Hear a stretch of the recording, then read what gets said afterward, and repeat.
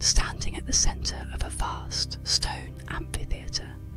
You whisper a single word, and every person, even at the furthest row, hears you clearly. This isn't magic, but ingenious design. Ancient architects, from Greece to Rome, mastered the science of sound long before modern technology existed. They carefully studied how sound waves travel, bounce, and fade in open spaces.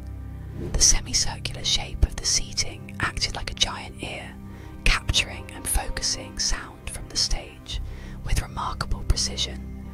Rows were built with precise angles and heights, so that the audience above didn't block sound for those seated below. Stone seats and walls reflected sound, amplifying voices naturally and evenly.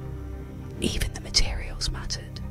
Some amphitheaters used limestone, which absorbs low-frequency noise, reducing echoes and making speech crisp and clear. Steps and aisles weren't just for movement. They helped scatter sound waves evenly throughout the space. These architectural masterpieces allowed thousands to hear every note and word without any electronic amplification.